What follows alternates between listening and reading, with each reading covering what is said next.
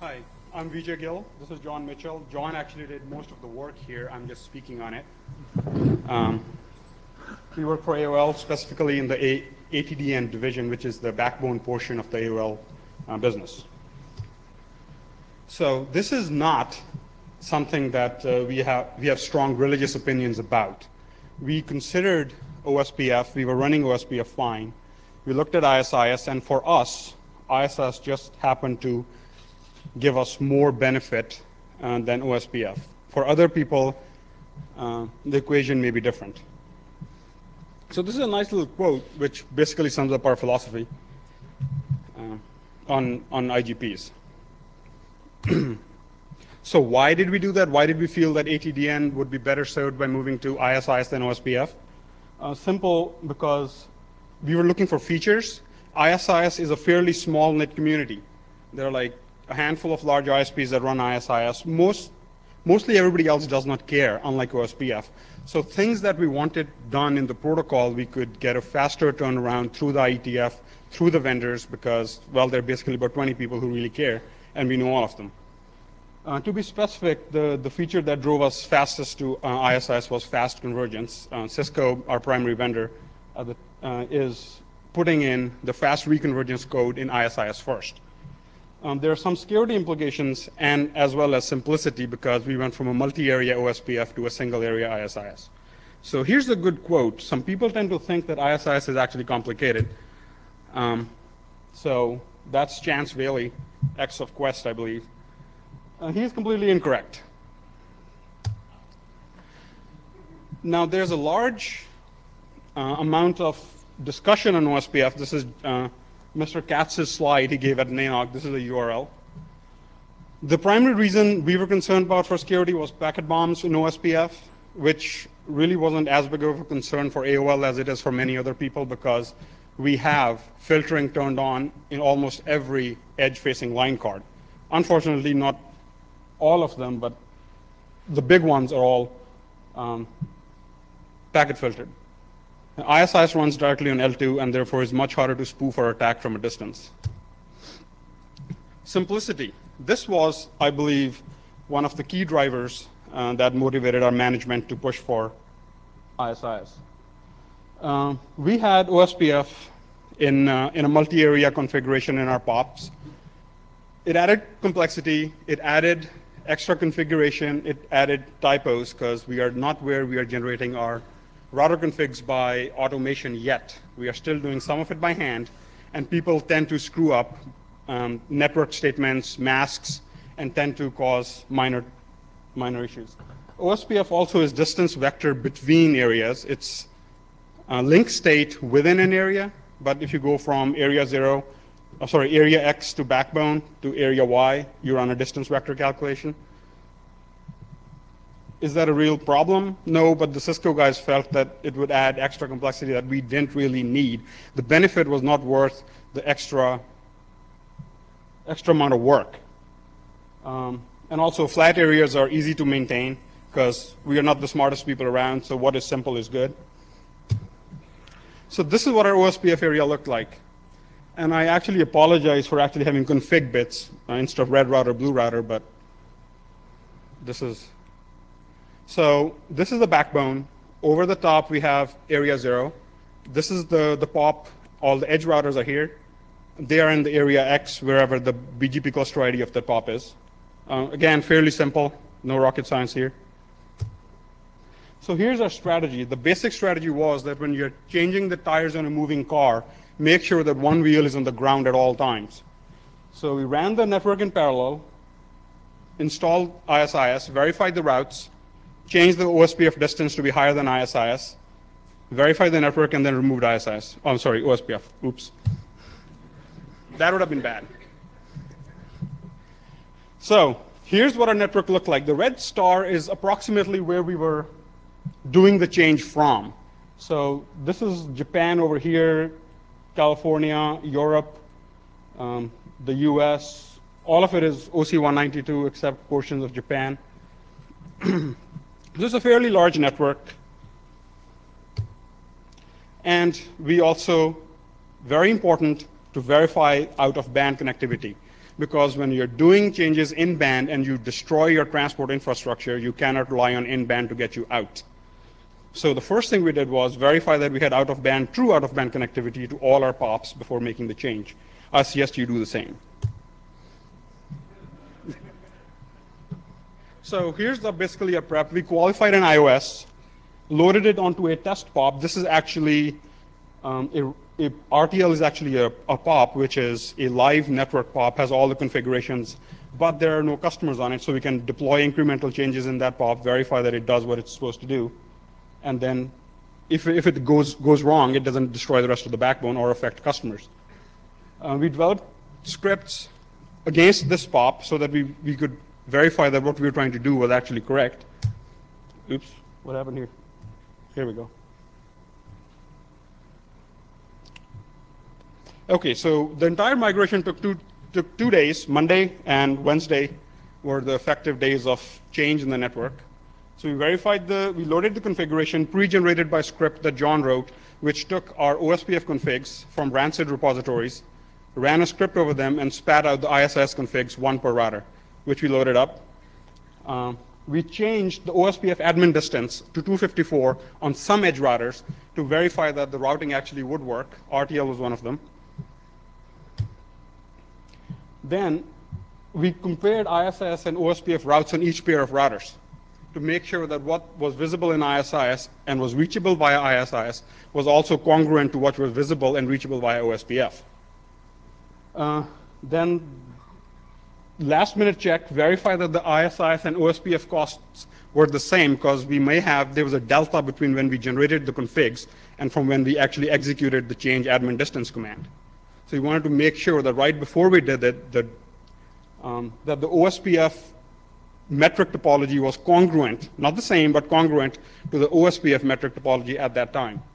And then, of course, there were some basic reachability tests, ping the routers, and rely on the NOC to monitor external sites to make sure that we had everything working according to plan. And of course, there was no verification done post-migration, because if you want to verify something after the horse is out of the barn, you've already lost. We ran a bunch of scripts to remove the OSPF configuration. That was the week after, and we were done. So this is what our ISIS network looks like now. So you have the POP routers. If you remember from the OSPF slide, the backbone area went something through like that, half through the routers. Now they have just been pushed all flat. ISIS runs all the way down to the edge routers. No major change here. You will notice if you look back at the slides on the web, that the metric cost here is higher than the metric cost there in OSPF. And there's a reason for that, which we will go into later. Any questions so far?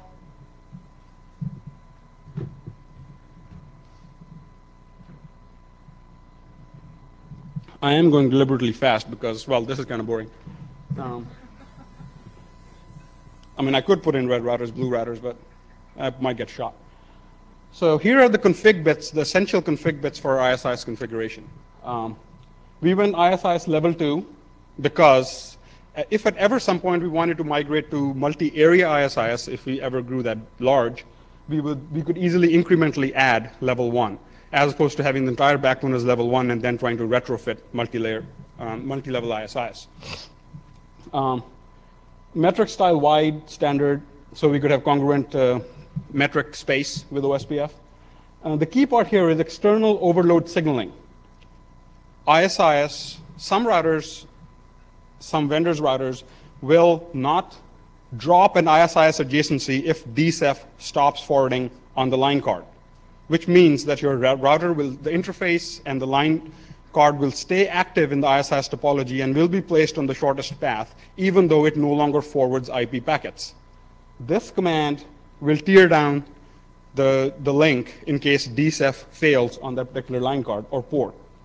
And of course, the standard wait for BGP, because the ISIS converges in order of seconds, BGP converges on the order of minutes, and you don't want to place a router on the shortest path before it has all the routes, otherwise you will black hole traffic until such a time you are finished with the BGP conversions. Of course, no hello padding. This was used when there was actually a chance of MTU mismatches. That is no longer the case. Our vendors have deprecated this command. So here's a little bit of our design for this. We went with the standard IBGP hack. Earlier, we were relying on OSPF and specific allocations per POP to carry the reachability into the POP. We no longer care for that. We have removed that. All edge interfaces are put into BGP. ISIS will still be preferred for those prefixes or links that are in ISIS because ISIS has a lower cost. And redistribution into BGP was so that we could reduce our SPF. Now, is this really a problem? For our network, very large, very flat, very fat pipes. It's not a whole mesh. No, it's not really a problem, but it was a zero cost optimization. Didn't hurt us, so we did it. So here's some of our costing design. As you saw before, these links, I love this laser pointer, by the way. Thanks, Avi. These links are on very high cost. 500, 500. Backbone costs are in the order of 10, 1, 20. The reason we did that was if this link fails, we do not want traffic inversion, that if the backbone router to backbone router link goes down, we do not want traffic to go through the POP router, back out to the backbone router, and through the network.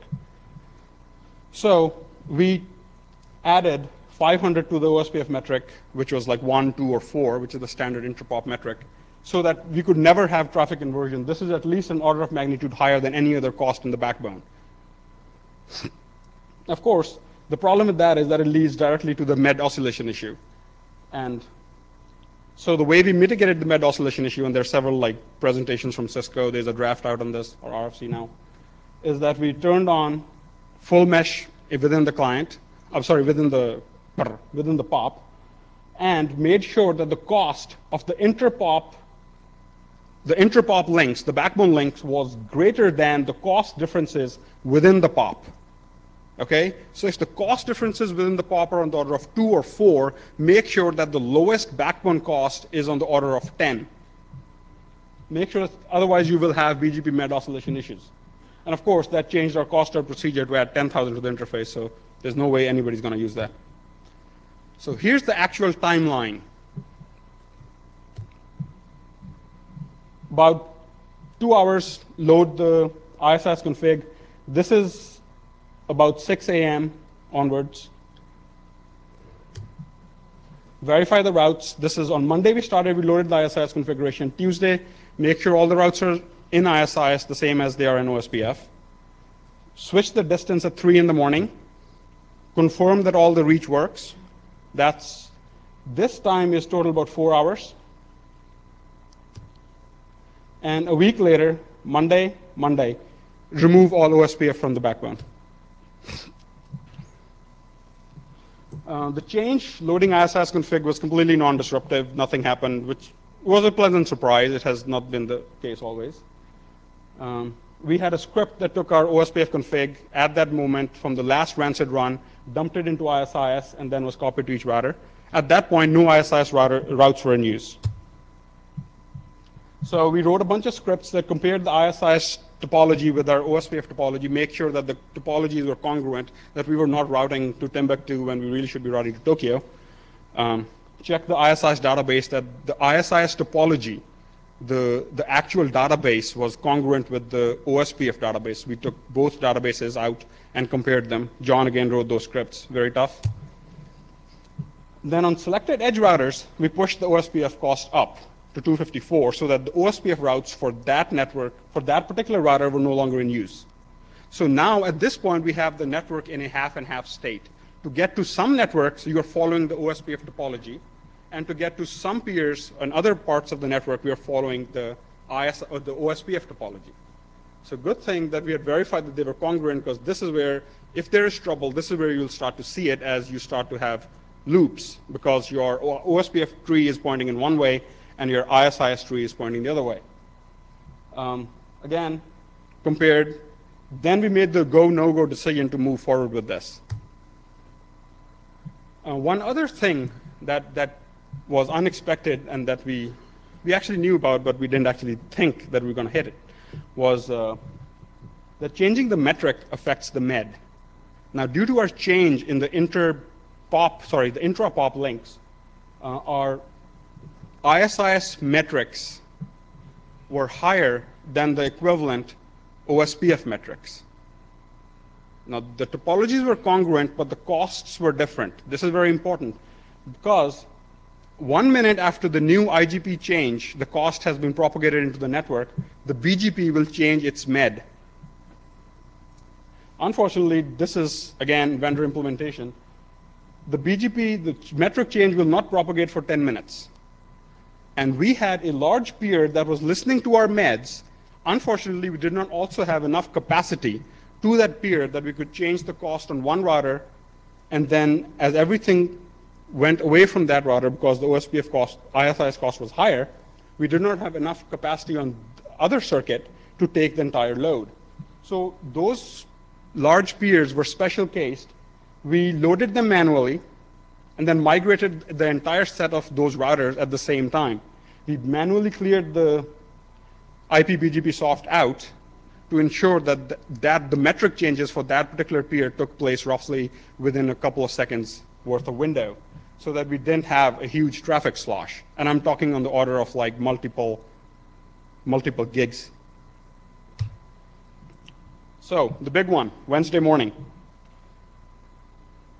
We verified that the current network metrics were consistent with the config files, the OSPF metrics. Manually changed the admin distance on a few routers, so we sort of slow started it, verified that it was a go, no go, and then ran a script to change the entire network. Now, looking back to the star I was pointing about, we ran the OSPF conversion in order of distance from where we were actually attaching to the network, so that in case we actually screwed up something bad, we could still go to the point closest to that screw up, manually go link by link, and then fix the problem. We had out of band, but we preferred not to use it if possible because out of band is slow. Once we verified that, we ran everything in those order. So Europe, Asia, Brazil, the US edge routers, and then the US core routers. And then the last one was the data center DC area where we were actually sitting, so that if anything had started going wrong at the edges, we would know about it by now. So all the routers, all the routes that were external routes in OSPF are now carried in IBGP. Whoa, that's a lot of talk.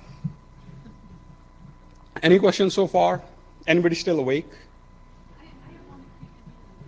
Okay. I have the laser pointer, Avi.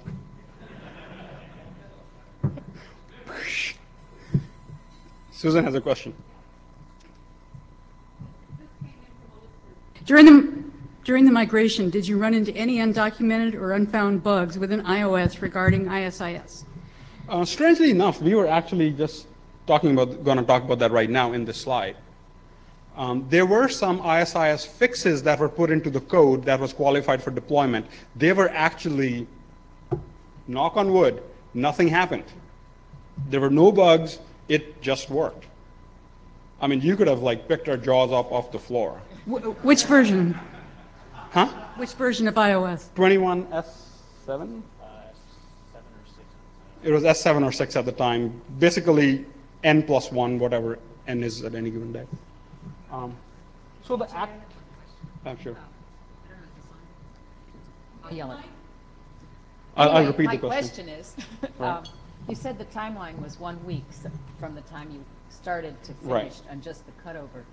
But how much pre-planning did you have to do to write the scripts? I mean, was that like 6 months, 2 days, kind of the scope of the project itself? John would be better able to answer that.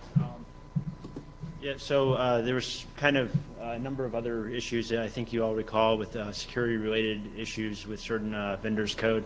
So a lot of things stopped the rollout from occurring when we first designed it. So in actuality, we decided to move to ISIS roughly 9 months or a year before we actually did the rollout.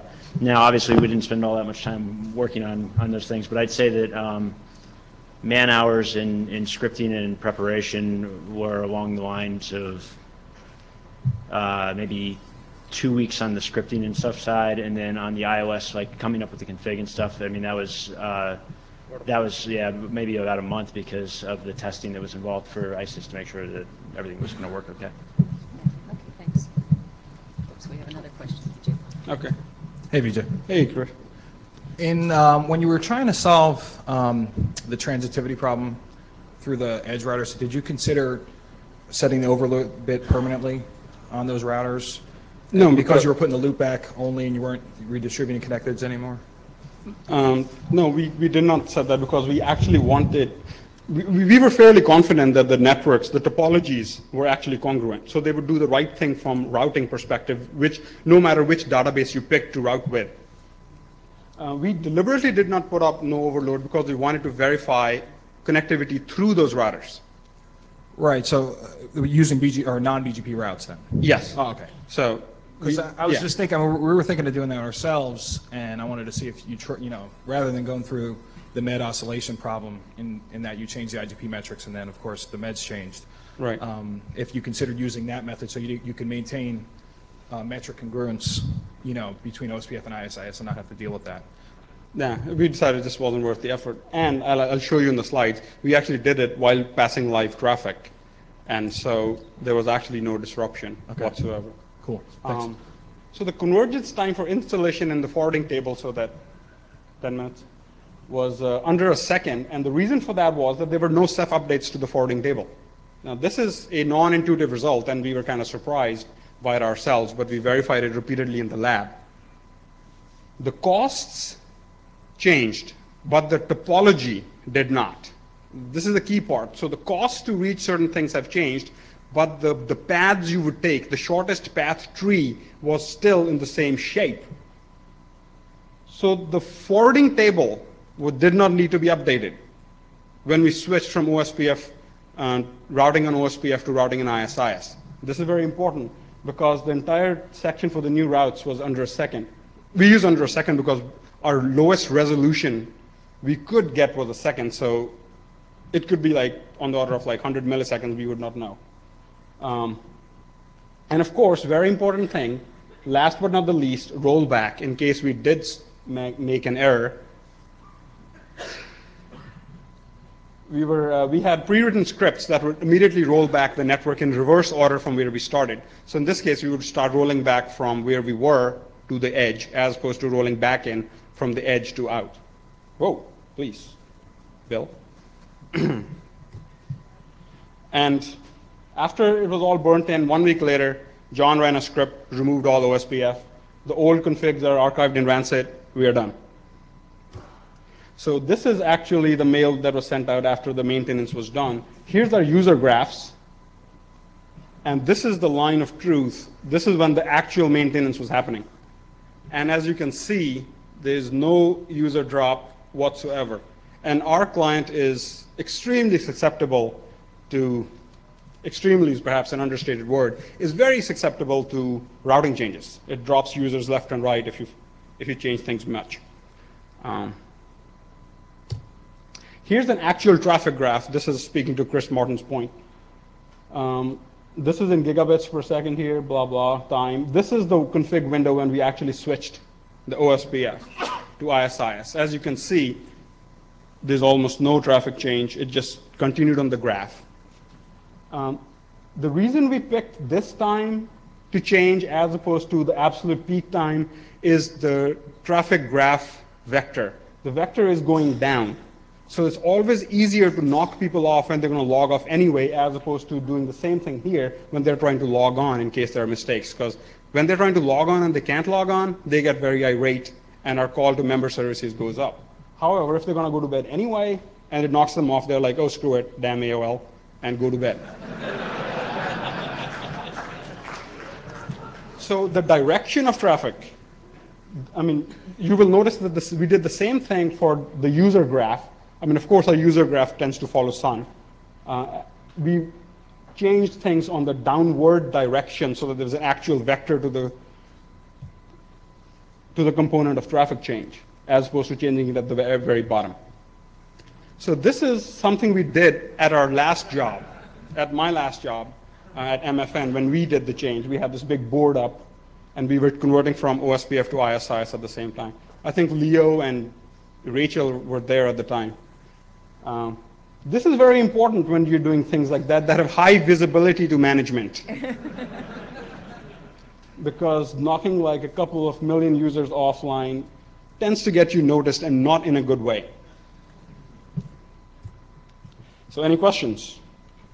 And of course, when I mentioned to Brooke at Global Crossing that we were switching to ISIS, the first question out of his mouth was, are you thinking of smoking off the MPLS hookah? And then when I mentioned to my mentor, Bill Barnes, ex of UUNet, that we are going to go to OSPF for ISIS for simplicity, he came up with this quote: "There's a difference between making something foolproof and reducing the number of fools." I still don't understand it. I think he was meaning me. But any questions? I got a couple questions. Danny McPherson. Just wondering, you guys do a pretty good job at your post-mortem stuff, going back and keeping track of tickets and whatnot. Have you seen any realized benefit of transitioning? Have you seen any real-life benefit? In number of like IGP-related bugs going down in your network? John? Yeah. Actually, before the change, only in a code version almost 2 years ago did we ever see any IGP-related bug. I don't think the IGP is something that we normally have problems with, so no in that respect. But for our auditing of the configuration, because of the simplicity, we definitely realized real gains in moving to ISIS. Okay, good. What about operational learning curve for like the NOC folks? I mean, you know, I've got a pretty good handle. I know you guys do on different IGPs, but was there a huge learning curve there? Did you do a lot of training or whatnot beforehand? Or?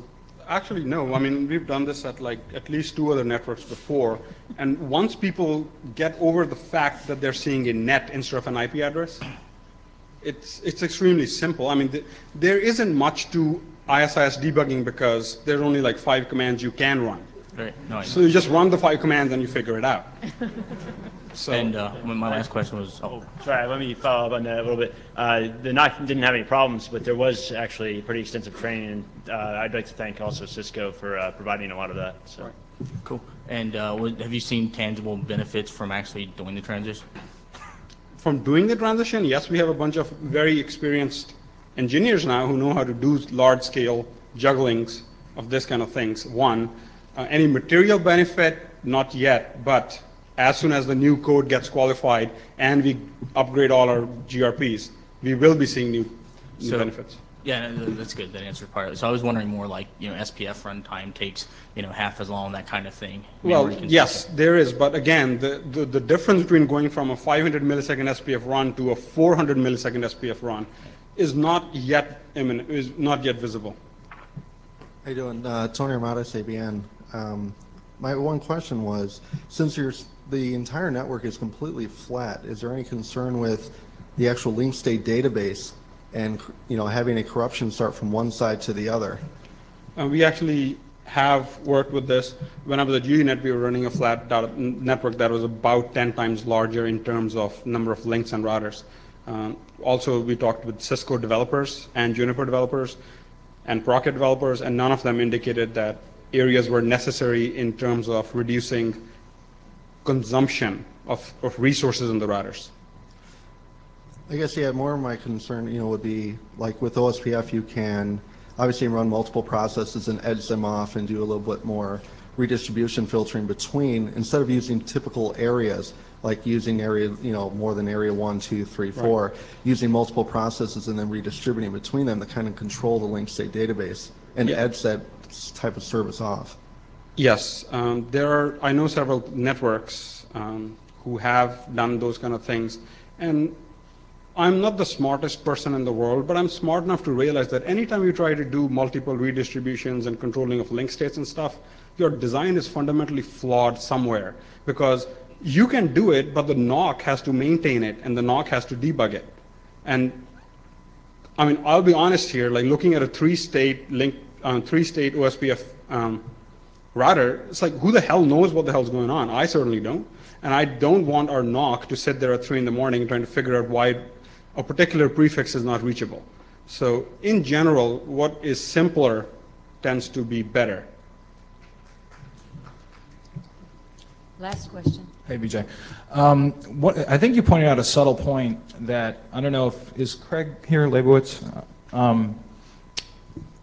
Because of your rich connectivity to other providers, I'm assuming that there was a lot of med churn because as you were changing the metrics on each link and kind of going through, then you would have been doing a lot of updates. Right.